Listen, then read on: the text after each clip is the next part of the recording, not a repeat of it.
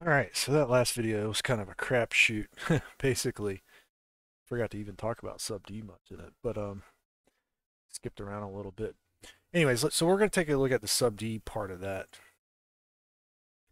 It's not really that much different for an object like this, but let's say this tabletop instead. Let's create a new tabletop real quick. It's not going to be the same size. Just say we have a tabletop we're working with. And you can also, when you press G, you can use click that number. Some guys like that. I don't personally. Something you could use. So let's say we had all these corners beveled. We wanted to do a number like this, use a custom fall off. We got the same settings here for that, right? And so like let's say we did do this. All right. Here's the problem is that shade it smooth, auto smooth, whatever, rate the normals. We'll have to tweak it still. Back to super ellipse. Super ellipse or super. Okay. All right. So let's say we did all this. We had it going. So this is the main benefit of sub-D modeling that you won't get with a Boolean ngon workflow.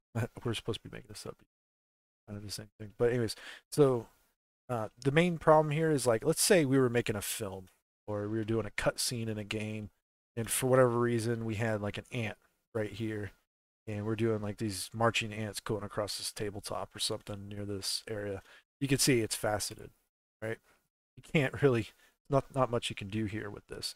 A lot of models that if you create them, even if you're using a Boolean ngon workflow, delete these faces on the top. If you create these in a manner that they're very predictable bevels here. For a face like this, you can press Control F and you can grid fill areas, generally speaking. May not give you perfect topology here. You might want to do something like an inset potentially. In that case, it is.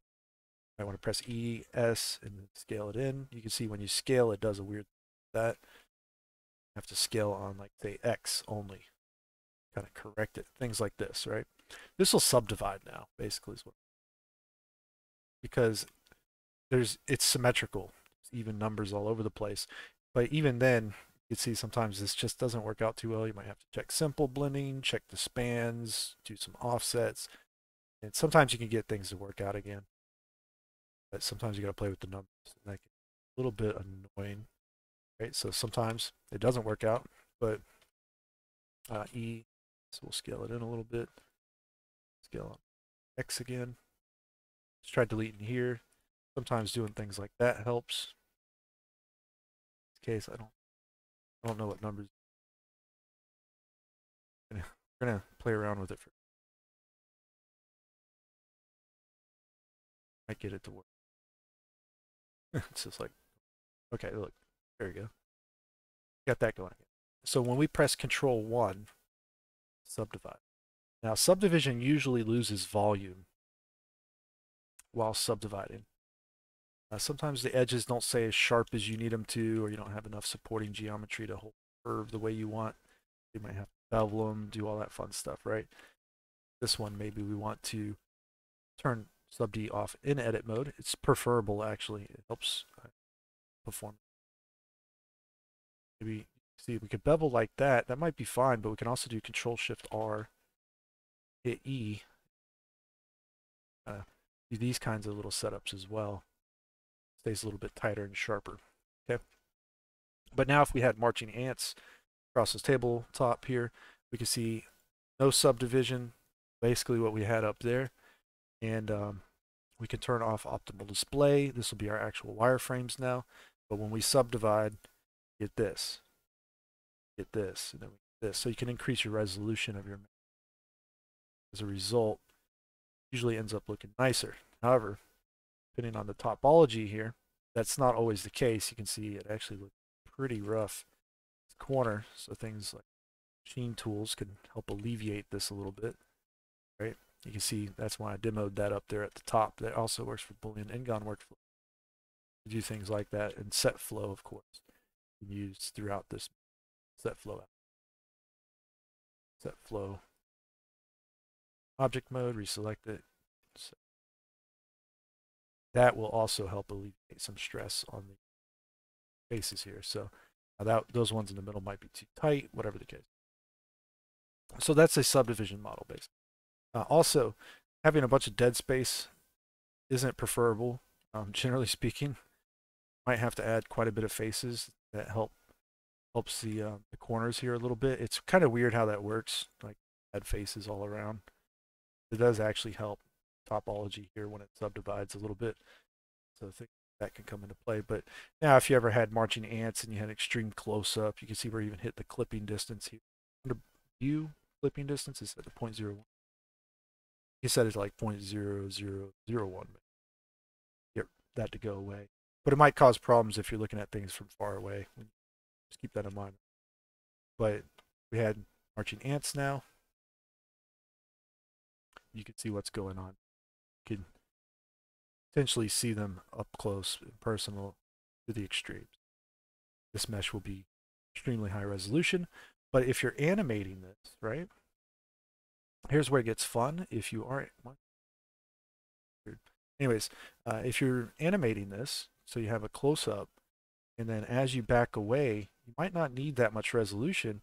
The subdivisions here, you can actually keyframe them, believe it or not. So in the viewport or for the render itself as well. So you need to do both probably. Well, maybe not necessarily both. The viewport, not so much. It's not so important, but the render definitely. Right. So if you were like super close, you can have it like this. Back away. Oops, sorry. You'd have it up higher. 3 or whatever. As you back away, you can drop it. See a change? Drops. Then you probably don't want to do it yet. Do it when it's further away. Like right there, you can barely notice a difference. It'd be better. Further away, you drop it. So it's almost like lodding as you animate, basically.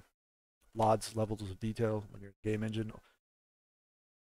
You need to create LOD models as well. So high res to mesh. Generally speaking, you know, depends on the game project, but might use just one LOD to like 5 or 6 potentially. Generally, it comes in around 3, I think. It's kind of average, 3 or 4 maybe. But depending on the project, times I've made things that LOD to one time and then cull completely out of the scene, so it disappear. So that's the main advantage of subdivision. Not to mention when you unwrap these, right? Mark some seams, you start unwrapping this mesh. You do this number. I'm not going to go through all of unwrapping, but you'll notice that that edge will always be there, up res or down res. So if you're at a higher resolution, just proof point, I'm going to apply it. Those are the seams. And then this gets a little bit better. I'm going to undo. But when you do unwrap this at some point, although this won't unwrap correctly because of the whole thing. Actually, do the whole thing. Not that much left. That's really not where you want to put the seams in. But see, I got this all messed up right now. That one, this one. That should mirror the seams. Mesh machine is great for that. But unwrap, you can see unwrap. We have different unwrap methods. We have conformal, and we have angular base. Angular base is better for organic hard surfaces, generally speaking. This could have been unwrapped way better. So, but we can give these some margins just so we can see our islands. Something I want to point out here though is you can use subdivision surface as well. So you have the subdivision surface applied. You can use that to influence your subdivision. It also needs to be first apparently, so we have to put it above that weighted. You don't really need weighted normals, generally speaking, when you're using high resolution mesh, because the geometry itself will actually shade correctly. Generally how it works. You might still use it, but and so when you unwrap, you can use that subdivision surface. It's going to take longer to use this, but basically it's acting like a pre-smooth in this case for the UVs. That works out pretty well. The thing is that if you look under your modifier, you have UV smooth types, you have keep boundaries. I find that keep corners, junctions, and concaves works well, generally speaking. But there's other things in here you can play with as well. And you do want to take those kinds of things into consideration. And also keep in mind triangulation matters as well. So anytime you're going to Substance Painter or Unreal Engine, usually you want to triangulate at the end. You keep your normals, and shortest diagonal works pretty well. Speaking, I haven't had too many problems with that, but you can try other methods as well. But once you use one of those, you're always going to have to use those, basically. So like if you took this and went and baked it onto a low poly model substance, or baked it here in Blender even, just remember when you bake a high poly to a low poly, it's low poly's geometry combined with the high poly's geometry, and the triangulation of the mesh gets recorded into the normal map, generally speaking, usually how it works. So as a result, if you were to change the triangulation later on, your model will actually look sometimes faceted. It can have little shading errors and things like that. So keep that in mind when you take everything over to a game engine, Unity or Unreal or CryEngine or whatever. That will still be the case. So you need to make sure that triangulated model, game engine. Okay. And it should work out just fine anyway as a triangulated model, because most game engines like that. That's the way it is. So, but that's the main benefit of sub-D workflow, is that you can up-res, down-res. And so if you needed to have a super fine mesh and you needed to create LODs for it and all that other fun stuff, a lot of times what you'll find is that you can apply the subdivision at whatever you want its max to be. The original mesh is still good to go, still high poly or high res or whatever the case may be, but you might come in and just start doing some crazy manual optimization. Now this doesn't always work out as simple and as straightforward as you think it might. It can skew UVs, it can cause problems, but on simple meshes it's not really that bad. On more complicated stuff, you have to be really careful. You're going to break everything down manually and do this. May not always be the best thing. Matter of fact, it's better to build a mid poly and then create the high poly off of that, and then create the low poly off. So a mid poly is something like in the middle, where basically the mid poly is going to be enough density, at least at minimum, maybe a little bit more, where it's able to hold the volume of the shape. All right, it needs to hold the volume of the shape, because when you subdivide, might not do it much on this one because it's already pretty dense. Shade it smooth even. Make sure you shade smooth with subdivision. That gives you G, but don't use auto smooth on. But you see how like it changes shape a lot here because it's losing volume.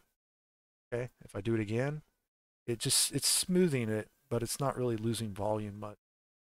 So maybe like a level 2 here, maybe even level 1. All right, yeah. So level 2 would be ideal, but level 1 would be possibly usable. Level 2, kind of what we had, a little bit less. This might be the same actually. But anyways, this is more or less an ideal situation for mid poly. You don't have to necessarily optimize it right away. This is how you would create your low poly. You're going to cut back all the sections that you don't need. So when I showed the sub-D workflow video, when you're working iteratively, if you watch throughout that video, the basic blockout shape, the first subdivision, the first iteration, that's kind of like your primary shapes. Your second iteration is your secondary shapes. When you get to the third and fourth iteration, those should be your high poly models for the most part, because you're supposed to basically create your primary and secondaries with those first 2 iterations. Then you'll have a much easier time bringing those back down to a game model, as opposed to doing the one with all the extra details on top of it, the third and subdivisions. So just depends on the shape and how complex it is. But generally speaking, it kind of starts to play and balance out fairly well after a little while. So just keep that in mind. And yeah, so that's it for this one, guys. I just wanted to talk about that a little bit because it's pretty important stuff. I mean, it's not see it everywhere online.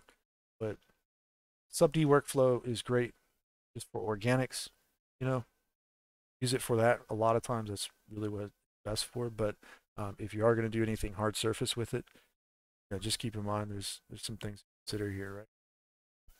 When it comes to UV maps and holding corners and stuff for the UV, whether you want to up res or down res. So if you can make a mid poly that you can UV map and throw textures on and bake, potentially with a high poly version, awesome. Down res it and blot it out. So if you have any shading errors, because you got to remember the triangulation of the mid poly would be in the normal map. So as you zoom out, any kind of mismatch between the triangulation of a LOD model and that mid poly, zoom out, becomes lower and lower poly, right?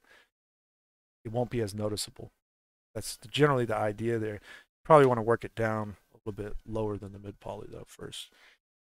But that, yeah, that's just the idea of this video. I just needed to touch on that real quick because you could do that to something like a desk if you really want. I don't think it's really required for a lot of objects in games.